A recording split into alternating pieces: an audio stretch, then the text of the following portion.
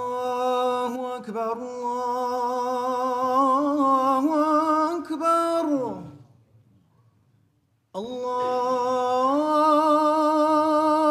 الله أكبر الله أكبر أشهد أن لا إله إلا الله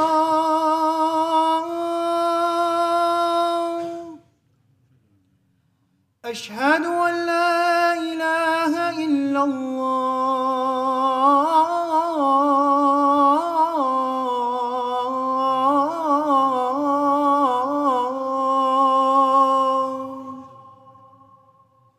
أشهد أن محمدًا رسول الله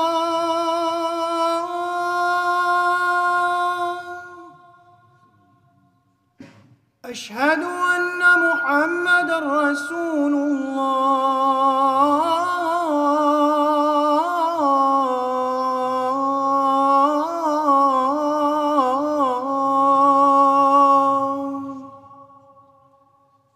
حي على الصلاة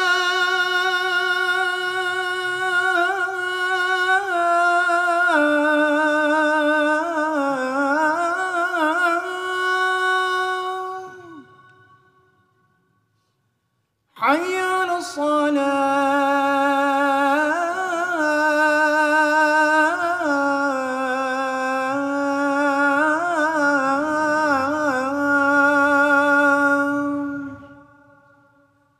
حي على الفلاح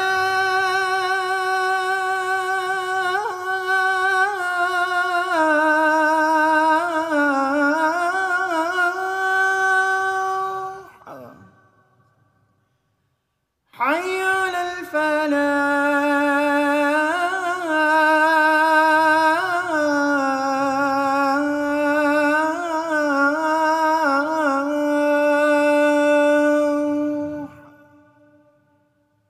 الله أكبر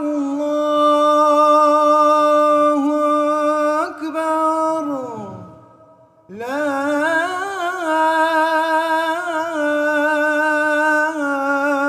إله إلا الله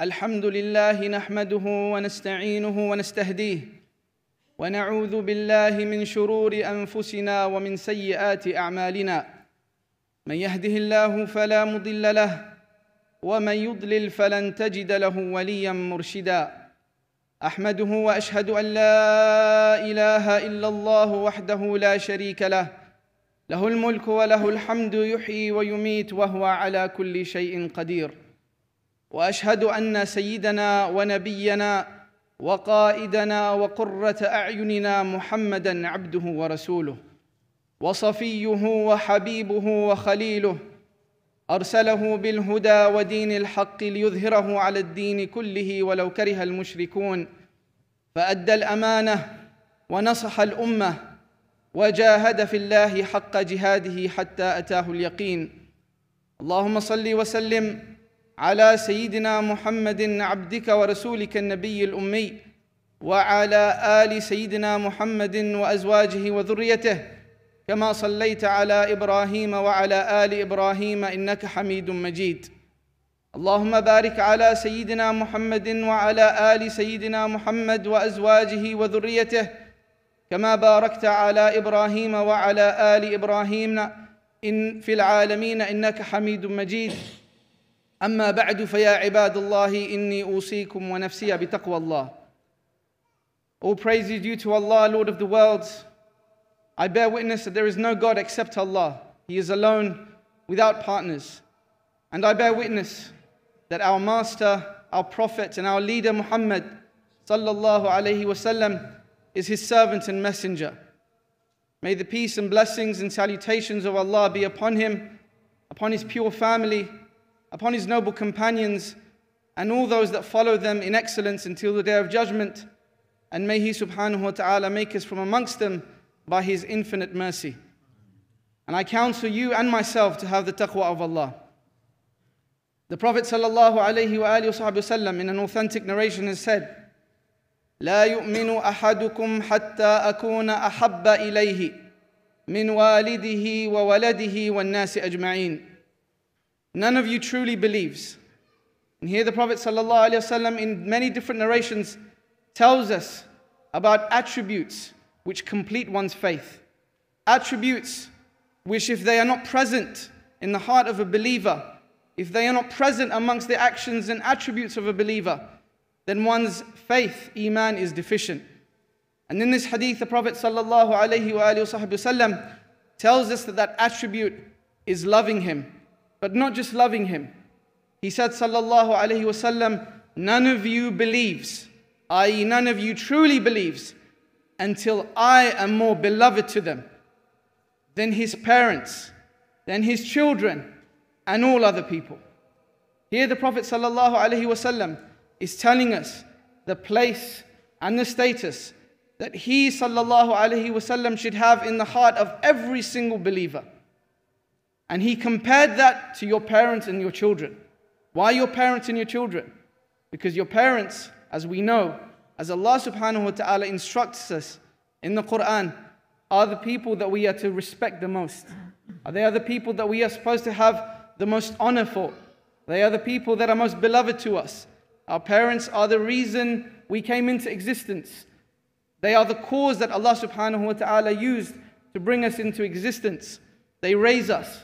And our children, Allah subhanahu wa ta'ala has placed within our hearts a natural love and compassion and mercy for one's children. A parent looks out for their children no matter what the circumstances, no matter how they respond in return.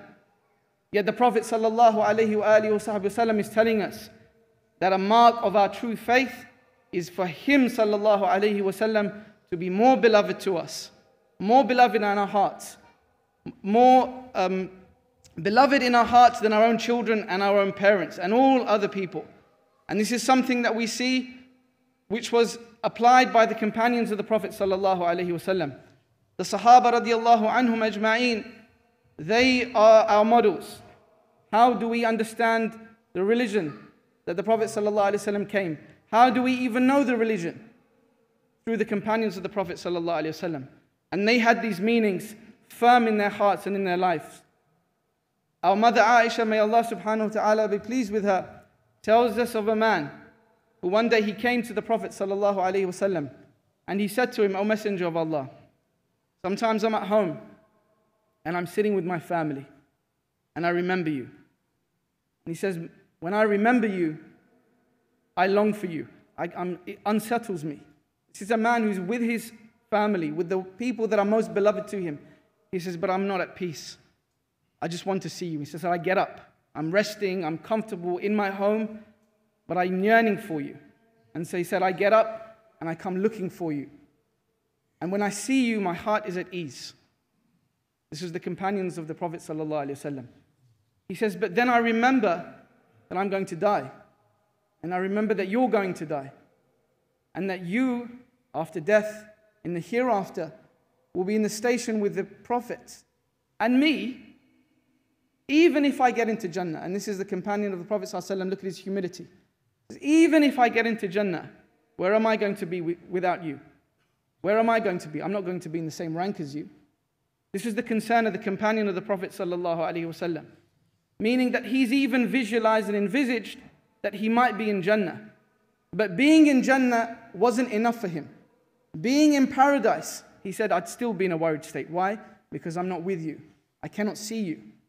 And to this the Prophet ﷺ didn't have an answer. But the answer came from above, from Allah subhanahu wa ta'ala. He sent Sayyidina Jibreel to respond to this man.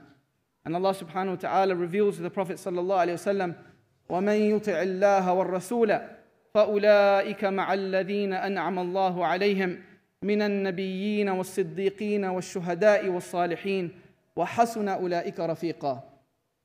That those or whosoever obeys Allah and the Messenger, they will be with. فَأُولَٰئِكَ مَعَ, with the Nabiyyin, the prophets, the Siddiqeen, the highest of the righteous, the highest of the pious. وَالشُّهَدَاء, the martyrs, وَالصَّالِحِينَ, and the righteous, وَحَسُنَ أُولَٰئِكَ رَفِيقًا, and what a great company that will be. This was the response from Allah subhanahu wa ta'ala to this companion who yearned for the Prophet sallallahu alaihi wasallam, who couldn't even bear to imagine Jannah without being with the Prophet sallallahu alaihi wasallam. In another narration, we hear of the story of the Bedouin man, a Bedouin Arab, and as we know, the Bedouins weren't aware of the correct etiquette. So this man, he came while the Prophet ﷺ was giving the khutbah. And while the Prophet ﷺ was giving the khutbah, he stood and he said, Ya Rasulullah, mata sa'a? O Messenger of Allah, when is the hour? Obviously, this is not something behooving. The Prophet ﷺ continued with the khutbah. After he finished his prayer, the Prophet ﷺ turned around and said, Ayna sa'il? Where's the man who asked the question? The man made himself known, and then the Prophet ﷺ said, ماذا أعددت لها? He didn't answer the question directly. Nobody knows when the hour will be. And the Prophet ﷺ wanted to teach us as well. We shouldn't be worried about when the hour it should be, but we should be worried with the question that he asked ﷺ, ماذا أعددت لها? What have you prepared for it? This is what the Prophet ﷺ wants us to be worried about. But look at the response of the man. A simple Bedouin man. He doesn't have complicated philosophical answers.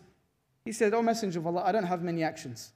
Meaning I don't do anything more than what is required and what is obligatory for me. But there is one thing. I love Allah and His Messenger. And that to that, the Prophet ﷺ gave a response that elated the companions when they heard it. This is أَنْتَ مَعَ مَنْ أَحْبَبْتَ. And the man said, I love Allah and His Messenger. The Prophet ﷺ said, you are with the one that you love. You will be with the one that you love. Sayyidina Anas ibn Malik, the close companion and servant of the Prophet ﷺ, said that we didn't rejoice from the day that we became Muslim. We didn't rejoice like we did on that day. Why?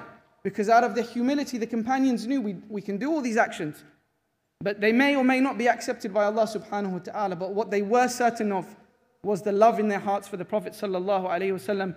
And when the Prophet sallallahu alaihi wasallam said, "Anta ma'a man ahbabt," you will be with the one that you love, we were elated. This was almost a guarantee for them, because they had this love firm in the heart of the Prophet sallallahu alaihi wasallam, firm in their hearts for the Prophet sallallahu alaihi wasallam.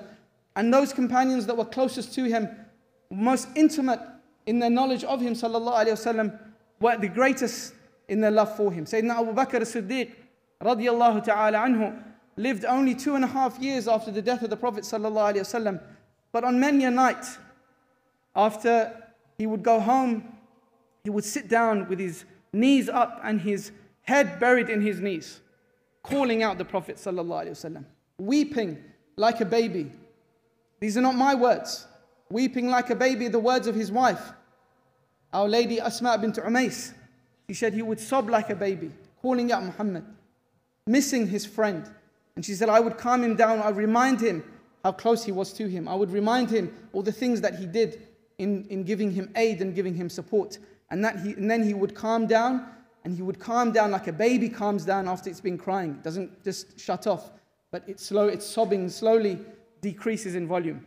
This was the way of the companions of the Prophet ﷺ. But why did they love him so much? Why did they love the Prophet ﷺ in this manner that we would associate with crazy people, with romantics? They loved him ﷺ because they knew who he was. They didn't know the true reality of him ﷺ, but the glimpses of the reality that they saw, they fell in absolute love with him. His beauty ﷺ, his physical beauty, the beauty of his character sallallahu alaihi wasallam, and the fact that he came to take them out of darkness into light. This is why they loved him sallallahu alaihi wa alihi wa sahbihi wasallam. And the Prophet sallallahu alaihi wasallam was so concerned for them as well, just as he is concerned for every single one of us. Allah subhanahu wa ta'ala revealed in the Quran, "Al-yawma akmaltu lakum dinakum." Today we have completed the religion for you. But did that end the affair for the Prophet sallallahu alaihi wasallam? It didn't. The Prophet ﷺ was continuously worried for his ummah, every single one of us. He ﷺ said that every single prophet was given a particular request, a dua that would be answered. And all the prophets asked. He said, except for me. I have saved mine for the day of judgment, for my ummah. This is your Prophet sallallahu alaihi wasallam. And if we come to know him sallallahu alaihi wasallam, we can only increase in love for him. والله يقول وبقوله يهتدي المهتدون جل في علا وإذا قرئ القرآن فاستمعوا له وأنصتوا لعلكم ترحمون وقال تعالى فإذا قرأت القرآن فاستعذ بالله من الشيطان الرجيم أعوذ بالله من الشيطان الرجيم ومن يطع الله والرسول فأولئك مع الذين أنعم الله عليهم من النبيين والصديقين والشهداء والصالحين وحسن أولئك رفيقا بارك الله لنا ولكم في القرآن العظيم ونفعنا وإياكم بما فيه من الآيات والذكر الحكيم أقول قولي هذا وأستغفر الله لي ولكم ولوالدينا ولسائر المسلمين فاستغفروه إنه هو الغفور الرحيم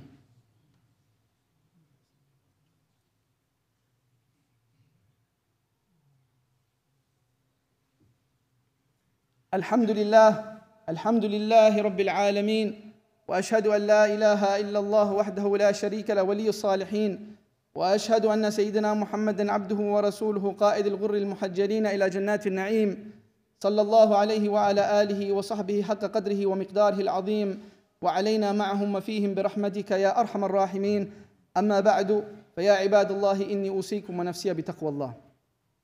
The topic of loving the Prophet sallallahu alaihi wasallam and why we should love him is a vast one, and we cannot do justice to it in such a short period of time. But then the question behooves itself to be asked, how can we increase our love for the Prophet sallallahu alaihi wasallam? If it is a marker of faith, if it is so crucial for us to gain closeness to Allah subhanahu wa ta'ala, if it's so crucial for us to complete our faith, how can we do this? There are a number of reasons, many reasons, and some of these were alluded to by our Imam Ahdash in his khutbah last week.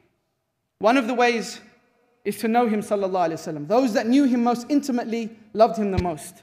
And in this regard, our master Sayyidina Hassan, the grandson of the Prophet sallallahu alaihi wasallam, someone who saw him, he said, I asked my uncle, Hind ibn Abi Hala, to describe the Prophet sallallahu alaihi wasallam for me.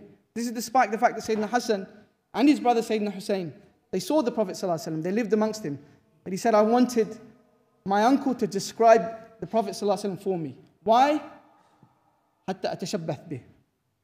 A description that I could hold on to, that I could imagine and visualize the Prophet ﷺ.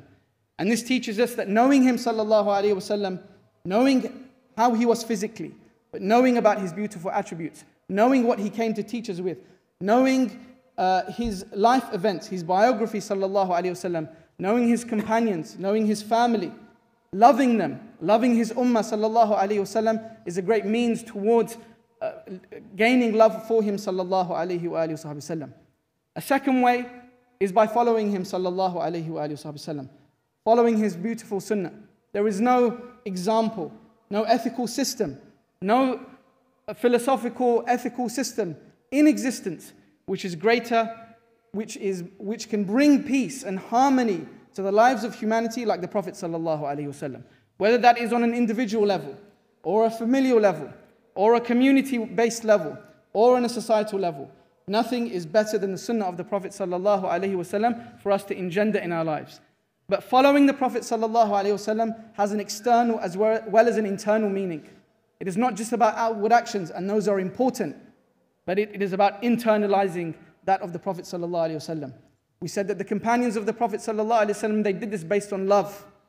But there were a group of people that came after the companions. In fact, during the time of the companions, after the Prophet sallallahu alaihi wasallam, which in Islamic history are referred to as the Khawarij, that they implemented the outward form of Islam to the T.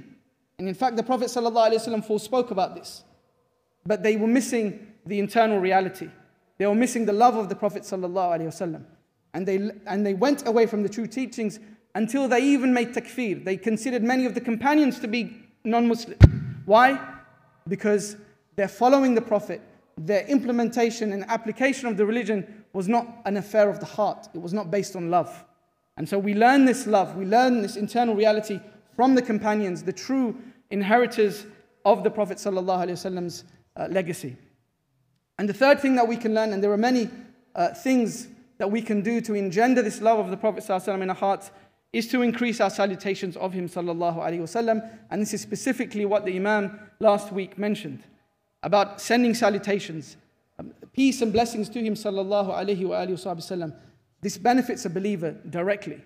Some of the benefits the Prophet sallallahu alaihi wasallam said to Sayyidina Ubay ibn Ka'b, a long hadith which we will summarize, in which Sayyidina Ubay ibn Ka'b said to the Prophet sallallahu alaihi wasallam when he was speaking about the optional du'as and dhikr that he does, he said, what if I make all of my optional du'a and dhikr to be salah upon you?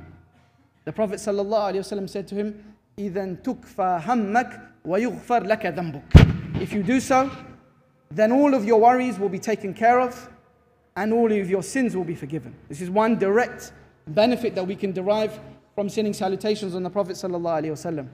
And on the Day of Judgment, the Prophet sallallahu alaihi wasallam said that the nearest of you to me, Yawm al-Qiyamah, are those of you who send salutations on me profusely. We ask Allah subhanahu wa ta'ala that He firmly roots the love of the Prophet sallallahu alaihi wasallam in our hearts, that He gives life to the sunnah of the Prophet sallallahu alaihi wasallam in our hearts, in our homes, in our communities, and that He allows us to tread the path that He sallallahu alaihi wasallam has sent forth for us. Wallahu yaqul wa'alamu ya ibadallah أن الله أمرنا بأمر بدأ فيه بنفسه وثنى بملائكته المسبحة بقدسه فأيها بالمؤمنين من عباده تعميما وقال مخبرا وآمرا لهم تكريما إن الله وملائكته يصلون على النبي يا أيها الذين آمنوا صلوا عليه وسلموا تسليما اللهم صل وسلم على سيدنا محمد عبدك ورسولك النبي الأمي وعلى آل سيدنا محمد وأزواجه وذريته كما صليت على إبراهيم وعلى آل إبراهيم إنك حميد مجيد وبارك على سيدنا محمد عبدك ورسولك النبي الأمي وعلى آل سيدنا محمد وأزواجه وذريته كما باركت على إبراهيم وعلى آل إبراهيم في العالمين إنك حميد مجيد وارضى عن صحابة رسول الله أجمعين خاصتهم ذوي القدر العلي ساداتنا وإمتنا أبي بكر وعمر وعثمان وعلي وسائر المبشرين بالجنة العشر المبشرين بالجنة وسيدنا الحسن والحسين وأمهما فاطمة الزهراء البتول وعن خديجة الكبرى وعن عائشة الرضا وعن سائر أصحاب رسول الله أجمعين. اللهم أعز الإسلام وانصر المسلمين اللهم أعز الإسلام وانصر المسلمين اللهم أعز الإسلام وانصر المسلمين اللهم اغفر للمؤمنين والمؤمنات والمسلمين والمسلمات الأحياء منهم والأموات ولا تجعل في قلوبنا غلا للذين آمنوا ربنا إنك رؤوف رحيم. اللهم كن للمؤمنين أينما كانوا في مشارق الأرض ومغاربها اللهم كن للمؤمنين في المغرب اللهم كن للمؤمنين في ليبيا اللهم كن للمتضررين من المسلمين أينما كانوا يا رب العالمين. واعلموا يا عباد الله أن الله أمرنا بأمر أن الله سبحانه وتعالى أمرنا بثلاث ونهانا عن الثلاث. إن الله يأمر بالعدل والإحسان وإيتاء ذي القربى وينهى عن الفحشاء والمنكر والبغي يعظكم لعلكم تذكرون اذكروا الله يذكركم ولذكر الله أكبر والله يعلم ما تصنعون. Assalamu alaikum. If you liked this video, please hit the like button to help us promote it. Press subscribe and the bell button to keep up to date with our future videos. You can also follow us on our social media channels, Twitter, Instagram, Facebook, TikTok, WhatsApp and Telegram. You can also find information on our website about events and services at the masjid. Jazakallah khair.